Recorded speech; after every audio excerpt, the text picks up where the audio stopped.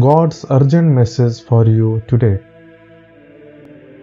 God says, I can endure all the things through the power of the one who gives me strength.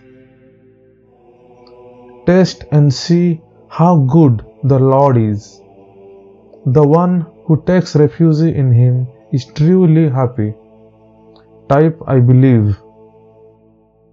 So, what are we going to say about these things? If God is for us, who is against us? Jesus answered, I am the way, the truth, and the life. No one comes to the Father except through me. I gave thanks to you that I was marvelously set apart.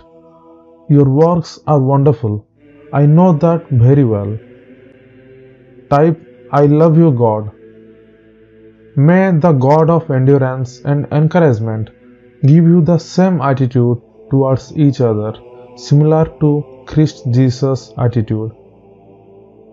For I am convinced that neither death nor life, neither angels nor demons, neither the present nor the future, nor any powers, neither height nor depth, nor anything else in all creation will be able to separate us from the love of God that is in Christ Jesus our Lord.